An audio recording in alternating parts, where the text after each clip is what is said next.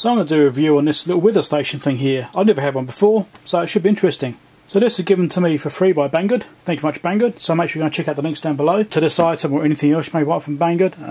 I have an affiliate relationship with them, so if you buy anything I get a bit of a commission, that sort of thing. It doesn't cost you any more, but I get a bit of benefit from it. We'll take a look at this thing and see what I think of it. I mean, I've got no idea. I've never had a weather station before, so it's going to be a new experience. This one's got a colour screen which goes in the house. I think you can get extra sensors for it and stuff like that as well. Weather, obviously. Humidity, temperature, rainfall, UV, solar radiation, wind speed and direction, and atmospheric pressure. Let's get the thing out. And I've had this open already before when I did my mailbag video, so it's not packed properly because it's just what I shoved back into the box. So you have to excuse that. If you want to see it was packed, you can look at my mailbag video, which I did not long ago. I'm pretty sure this will come out after the mailbag video.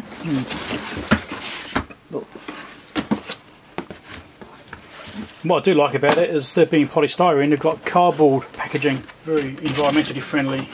When you can use cardboard, why wouldn't you? Anyway, we've got the screen here. Let's unpack this. Let's put the remote down, shall we?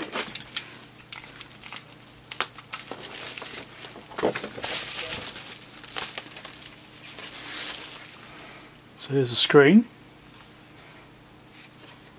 So you've got a stand on it, and there you go, there's the ports on the side here. Power, USB and SD card. So it looks like 5 volt. Power center positive, is it? There's a dot there, it doesn't say it was positive or negative. Well, that's helpful. Obviously the meaning of the dots was lost on them. Anyway, right. Also, don't forget to subscribe and click the bell icon, that sort of stuff, if you like review videos or anything gadgety or electronics based. If you're not familiar with my channel, then make sure you subscribe. Okay, so we've got a collection cup for the rainwater. We've got a wind speed paddle, I suppose. In here we have a wind direction paddle.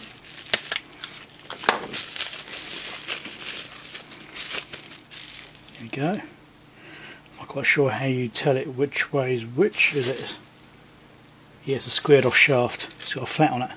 That one's round. That means you probably can't get them mixed up because there are two rotational shafts on this thing. And here we have a power adapter, which is a 5 volt adapter, obviously because it's a 5 volt power supply. This is obviously for the house side of things, and that's at 1 amp. Well, I doubt it uses an amp, but you never know. We have some mounting hardware here because it's designed to go on top of a pole. So you've got that, got some nuts and a little spanner in there. Might be a sensor. With a station transmitter. That takes a couple of AA batteries, looks like. Plenty of them, so that's not a problem. Yeah, it's just a sensor. There we go, it's got sensing and stuff through that slot in there. So you can hang it on a wall somewhere if you want to get temperature measurements. Temperature, humidity and pressure sensor it does. Okay. It's just packaging materials. Nothing else I know, so let's get this piece out. And we get a little cable tie, obviously for something. Anyway, this is upside down. It goes this way up. It's got a flat on that shaft there, so that's the this one here goes on there, direction indicator. And the other one, that's a round shaft. That means you can't get them mixed up. Well, I suppose you could potentially put this one on here, but then you wouldn't be able to get the other one here, obviously, because that'd be a bit stupid. And then we've got the, let's get the capture device out.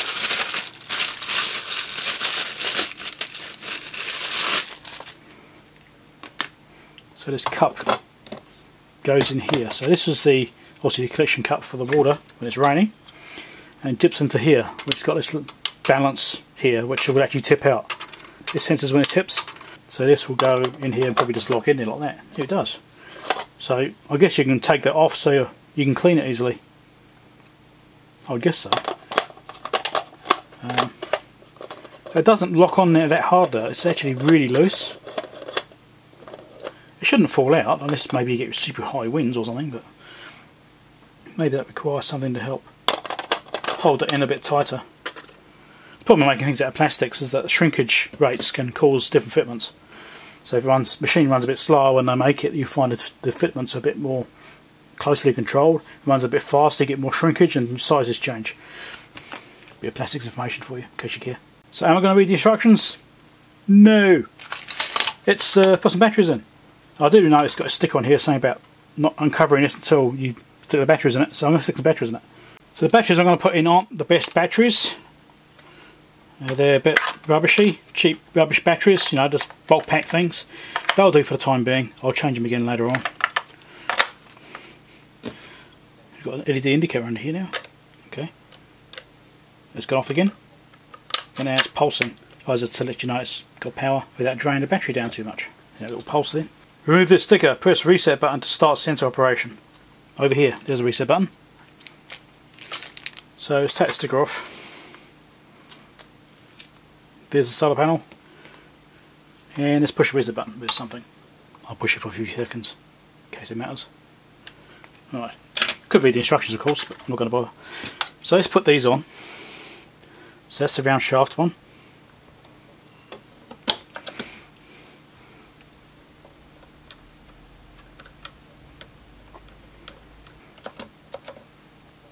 Okay. I'm barely on camera. So the same on this one. It's also got a locking screw on it. I should check, make sure they're out first, shouldn't I? Should have done. Right, it's got a flat on there. So I just have to line up the flat. There we go, that was easy.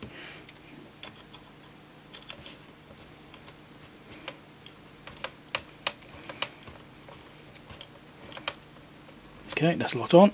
Yep.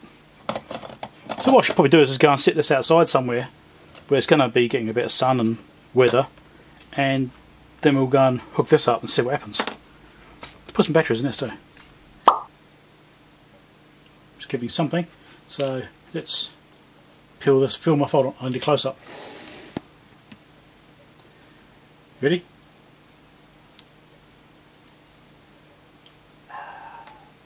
Right, so I've got that propped up outside on top of something. It's getting a bit of a breeze and it's actually raining a little bit as well, so that's quite good. Whether it will be enough to actually trigger the sensor yet, I don't know, because it's probably not raining that hard. So let's get the screen hooked up. Now this has got a smaller size connector on here. It's not the 2.1mm, it's different size, which is a shame because it's got 2.1s everywhere. I'm not sure what it's at, 1.8 or 1.6 or something. I don't know. Let's measure it.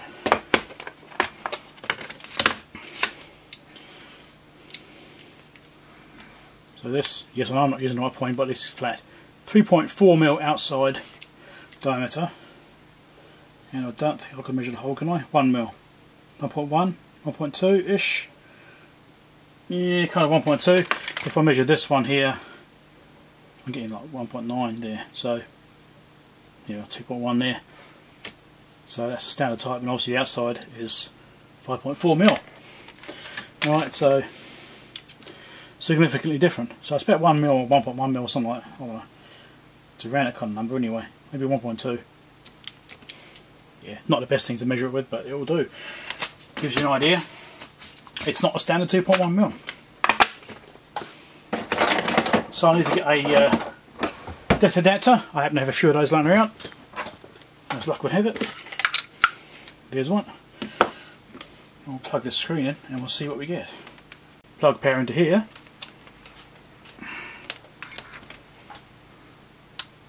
And maybe my connection's not very good.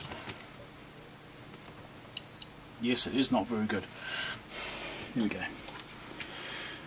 Right, that's a nice display. Well, there you go, that's what it's showing. So, what are we looking at here? Well, it's also getting a temperature from somewhere. It is getting a signal. It's a bit weak, but it's getting one.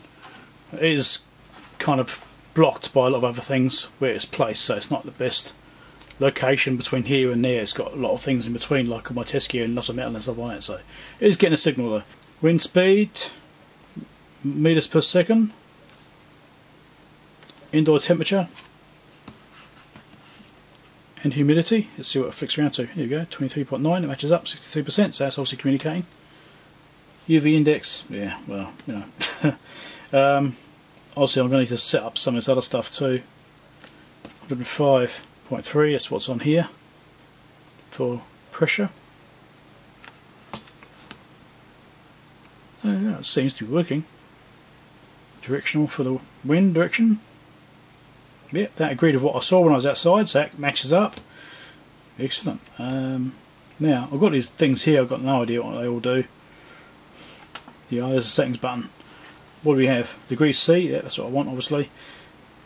Absolute pressure, rainfall season January. Well, that's not right. Is that touchscreen? No, I don't think it was. Over there. How do we get there? Down, yep. Yeah, January. Well, that's not right. Probably our heaviest rainfall was probably around September, August, September, around then. It's probably the most rainy time from my perspective. It may be wrong on data, but anyway, that's probably around then. I'll say September. I think pretty sure it's most rain is around September. Or we have big storms in January, but we don't always have that in the summer. Weather serving, set that up. I've got no idea how to do any of that stuff yet. Wi-Fi scan, so I can do Wi-Fi configuration to get that without communicating. So hours, minutes, seconds, day, month, year, that's fine. Pascal meters a second, rainfall units, millimeters, solar rad units, watts per meter squared. Multi-channel sensors, well I've only got this and that's already configured, so that's all fine. Okay, let's keep going down. Oh, that's up, and down. Should we have a look in here to see what's actually in here? With the server. Select, here we go. Underground. You can become a weather station, so it's got a record of the location and stuff like that, so that's pretty cool. I will actually do this. I will actually go through and do this. I won't probably do it on camera, but I will actually set all this stuff up and actually configure that. That'd be pretty cool. Wi-Fi scan, I'm not going to go into that right now. It's just be checking for Wi-Fi networks, not a big deal. Dark background, yep, prefer that. Set up more. Calibrations. Moisture sensor for soil. That could be quite handy actually, I should get one though. Multi-channel T and H calibration, so temperature and humidity. Okay. Well, that's all pretty easy to do, isn't it? So what's this one do from here? Oh, different display types. Shows everything it's getting. That's pretty cool. Minimax values. Charting as well. Oh, that's nice. Channel datas, well, yeah, I've got no idea what to do here. I mean, I really probably should read the manual. I probably should. Channels. Otherwise, I've only got one set configured. I probably don't need to worry about that. Switching light to dark mode. I think I prefer dark mode actually. Yeah, prefer dark mode. Is that brightness? I think it's getting brighter, isn't it? Yes, it is. It's brightness. I don't like to run things flat out. Like, you know, sure, it really stands out, but the backlight will age a lot quicker, so I prefer to have things at a moderate level. So here we go. UV index 1 currently. Time format. Let's go into time format. Date and time setup. Here we go. Let's do this. Time. Okay. So it's currently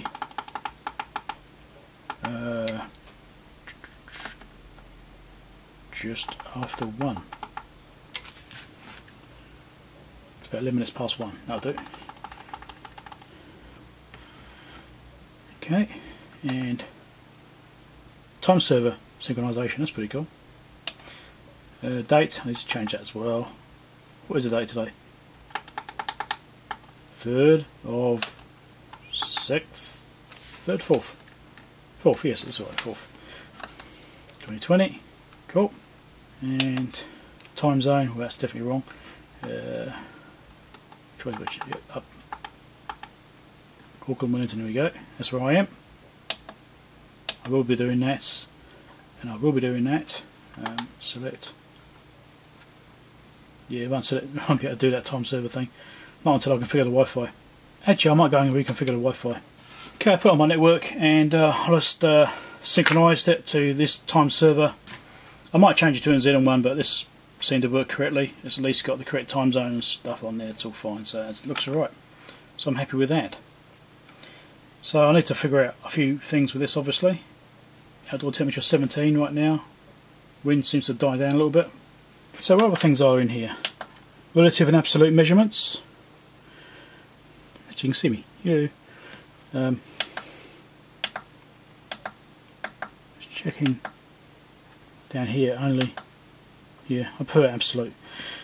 I think I need to figure out how to set up the weather service.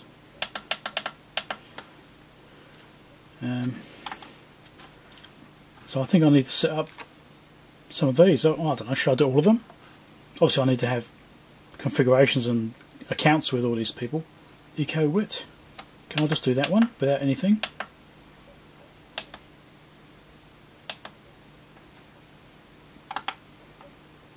State disabled? No, I want to turn it on. Enable. Oh, okay, you have to configure it. Okay, that's a customised one. Customised, see if you've got one which isn't pre-enabled on here. Okay. Back. Oh, right, customised. Yeah, obvious. Was all of them? Yeah, just wraps around. So yeah, we'll set these up and get this thing actually working, because that'd be quite nice. Don't really need to go into all these things, do I? Backlight setup. Let's have a look at backlight setup. Long as she's actually, I'll set that up too, but obviously not on camera, otherwise you all know where I live. Don't want that happening. Turn on the backlight at 6:30 and turn it off at 10. Okay, so let's, where are we? Automatic backlight, max minimum. Okay, let's turn it on. And then I'll adjust these to be lower. So maybe when it's darker it doesn't need as much backlight brightness. That seems like a plan, doesn't it? Automatic backlight control as well. But then do you need the backlight during the day when you can see it? Hold on. What's the minimum brightness on this thing? So that's minimum brightness. I don't know, I'm going to have to decide about this. I wanted to figure out this whole longitude, was it? Oh, yeah. The coordinate system. I need to figure out how to set that up for where I am, because Google doesn't seem to reference the same system as is in here. I have a geocache stored and that also isn't referenced in that same format. It's a different format. I need to figure out how to put my coordinates in here and then set up the mapping stuff on here so it's the weather stations are reported. Anyway, but you can see on here now I've got the Wi-Fi signal showing up and that sort of stuff, and it all seems to be working fine. So I was tempted to flick through the whole manual and show you that, but I'm sure it's online for you to download anyway. Make sure you go and check the links down below. And here's the specs for it, in case you want to see those. And on the back page as well. Might be useful for you if you're looking at one of these things. So I've had a bit of a play around with this thing now for a day or so, and I've been making some good progress understanding how it works, and it's pretty simple really. It's just not that complicated at all. But you know, getting used to the interface and using the internet-based stuff as well. So it's reporting to Weather Underground. So this is actually reporting my local area weather to Weather Underground. So I'm also the only station in the area. So that makes it pretty good, I think. You know, servicing the local community. So that's a nice feature. Quite happy about that. It works fine. I've got this thing reporting, although right now it's saying no because my internet connection has just dropped out and I'm just rebooting it. So right now it's saying nothing, but when it's connected you'll see a little WU logo up here, so it's reporting the Weather Underground. It's all working fine. I've actually mounted the unit properly now, well, kind of properly. It wasn't clear initially which direction you had to face it in. There is actually a marking on the very top. I didn't notice it initially, but where you've got the three arms, let's just get a picture. A bit easier to describe it then. So this arm here faces north on this particular unit, alright, so the one with this on it. The manual actually says something completely different. Originally I had it facing the wrong way. It's in the mounting stuff. Let me show you that. Point the part with the vane and propeller north for correct wind direction measurement. Well, no, because that's two different parts for a start. So I was like, well, which one did it actually mean? Did I mean that arm generally? So that would face south, but no, that's what I did originally. And and I was getting incorrect wind directions, unsurprisingly. So I actually realised there's a little marking just over here saying north. So that now faces north on this arm, and that's working fine now. So it's now giving the correct wind direction measurements, which is good. And here we go. You can see my internet's back up again now. You've got the WU logo appeared in the corner. So it's now communicating to Weather Underground. It's working well. I've ordered some more sensors. So this is the indoor sensor I've got on there right now. I've ordered some more. I've ordered a ground moisture sensor, and I've also ordered 2 more internal sensors as well. So that means I can check the temperature in a couple of places in the house. More of a thing, because it doesn't really have to be via this, although obviously it is through this. The actual sensors themselves have got their own display on them, so you can actually just use it as a localised temperature measurement, you know, so it's good for that, you know, knowing how warm that room is and that sort of stuff. So I'm going to put a couple of those in the house. Yeah, I suppose I'm going to turn into a bit of a weather nut now, aren't I? Anyway, so yeah, I'm very happy with it. It works well. I might even peel the protective screen off, we'll see. I tend to leave the screens on as long as I can until they get messy or so whatever, then I'll peel them off. Helps protect it. Alright, so this is the Wonderground website where I have the weather station hooked up and it's sending data to their website. So you can see it's updated here 30 seconds ago at the time I loaded this page. I've zoomed out so you can't see exactly where I am for obvious reasons. I'm going to be hiding a bit of detail because it does show basically where I live, so I'm making sure that it's all zoomed out and that sort of stuff, so you don't see exactly where. Normally it shows you a much closer view and wind direction, stuff like that. And here's some of the basic stats just here. There's not much going on right now. It's getting dark, so it's pretty stale. It's a pretty boring day, not much going on really, a bit cold, but that's about it. Pretty light winds and that sort of stuff. Associate webcam, I don't have a webcam set up for it, and I won't be setting one up for it either. And here is the rest of the page. I did skip a part of the page because it gave the location on it. So this is showing some statistical data here. You can do either graphing or tables. I haven't looked at tables yet. So here's tables. I prefer the graphs personally. And it shows you the various, you know, conditions, you know, temperatures, dew point, wind speed, wind gusts, wind direction, precipitation, pressure, solar radiation, and UV index. So there you go, that's what this is coming out on this site. So this is just some of it. I mean, there are other websites you can use which have similar data, or possibly even more data, depends on the site really. This unit does send extra data like internal temperatures, stuff like that to it as well, but Wonderground doesn't log those. They think that as a privacy thing, so they don't cover that information. They only cover the external temperature or external sensors. Yes, the ones inside the house are not logged or anything at all, so it's only the external ones. So yeah, it's pretty good. I've gone from being a bit of a novice on weather to having a bit of an interest in it. I mean, my weather used to be a case of I'll look out the window and see what's out there, whereas now I find myself jumping on my phone looking at the weather.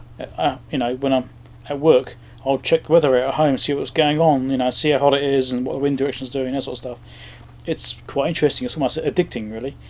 I never thought I'd be this interested in it. It's actually been quite interesting. I've been quite enjoying it. I mean, I'm a bit of a nerd, I suppose. I got a weather station. I thought it'd be interesting to see what's going on. I didn't realise about the remote networking and that sort of stuff, and actually be able to access it and see the data remotely and that sort of stuff, which is even better. You know, that's brilliant. You know, if I'm away or at work or whatever, I can see what's going on at home.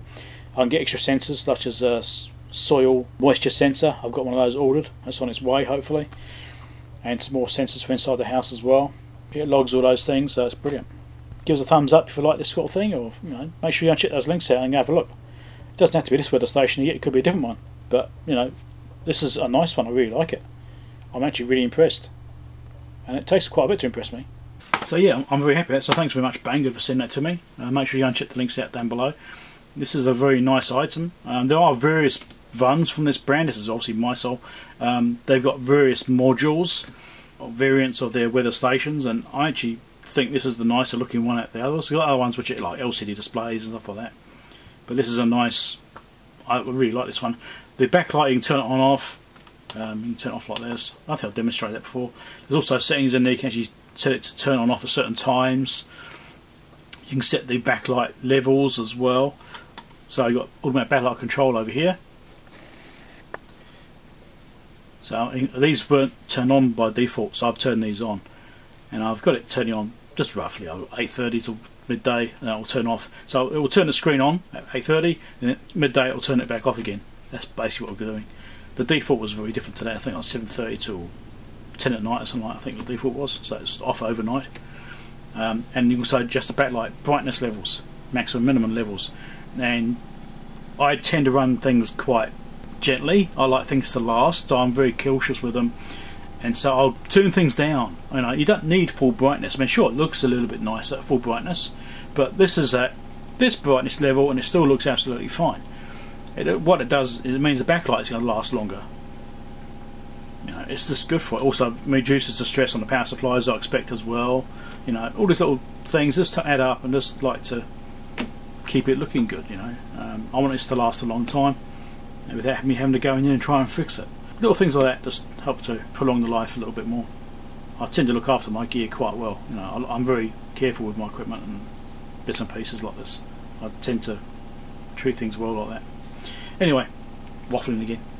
So I'm very happy with this thing. It works well.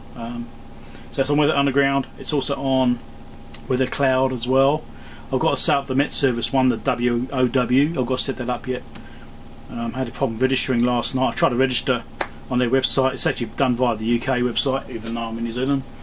And it took me ages to get a password that their site would accept, because it's stupid criteria, forgetting the fact that the length of the password is more important than the complex characters you put in. Obviously you have to have some kind of complexity in there, but the longer it is the better. I put in a 20 character password, it wouldn't accept it as well. You know, it's ridiculous. They got the verification email came through, clicked on the link, went to the website to do the verification, and the 404 error. Like, seriously? I was not impressed. I sent them a crappy email. Anyway, I might try again later on today when I've calmed down a bit. So yes, I'll get that working at some point, but that'll be then on the New Zealand based meteorology website as well, hopefully. If there was another weather station in the area, then I probably wouldn't be so worried about it, but right now I'm the only one in this direct area, so it's helping people out a little bit, I suppose, depending on which websites they use. But yeah, I should mention this. We've got a nice antenna signal here.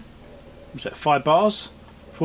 The unit is mounted about probably 30 metres away, and that's just going through a couple of walls and my test gear and, you know, drawers and God knows what else around here. Right, a lot of electrical noise on this wall behind it as well, so it's getting a good signal even at that distance. So that's not a problem. I mean, it does actually say maximum 100 metre range, but you know, that's usually open space, free air kind of thing. 30 metres with obstructions, the signal's still pretty good. It's dropped down to 3 bars, but it's still fine. I mean, it's absolutely fine. So that's great. So at least I was a bit worried about putting a thing a long distance away, thinking that it might have trouble communicating. It's fine. It's not struggling at all. So I recommend you do go and check those links out down below if you're interested in meteorology or just trying to monitor what's going on. I mean, this does graphing and stuff like that. Which one it was on. It's in here somewhere.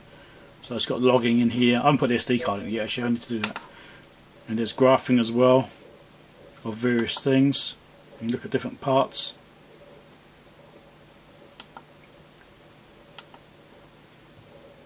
So indoor versus outdoor temperatures, and all very interesting information if you like detail and numbers. And so that's a pretty nice unit. I really like it. I'm very happy that I chose to get one of these things to do a review on. I thought, well, it's, you know, it's a bit of a weird thing to do. You know, it's not my usual electronics-based stuff. I'm actually really pleased I got one. It's surprising.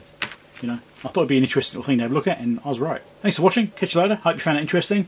Check out the links down below. Subscribe, click the bell icon, all that usual stuff, and have a chat down below in the comments. If you've got one of these kinds of things yourself, then please do have a chat down below as well, and tell me what you think of yours, and you know, have a chat about them. You know, what your model number is and how well it performs, how reliable is it, how long the batteries last, and the main head units and stuff like that. Now, I want to hear about all these things because I have no experience apart from the little bit I've had the past couple of days. So it's been very interesting. Been quite enjoying it, actually. Catch you later.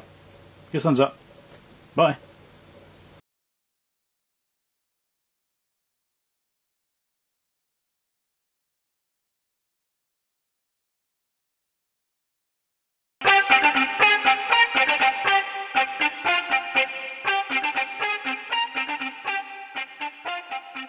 So this was delivered to me by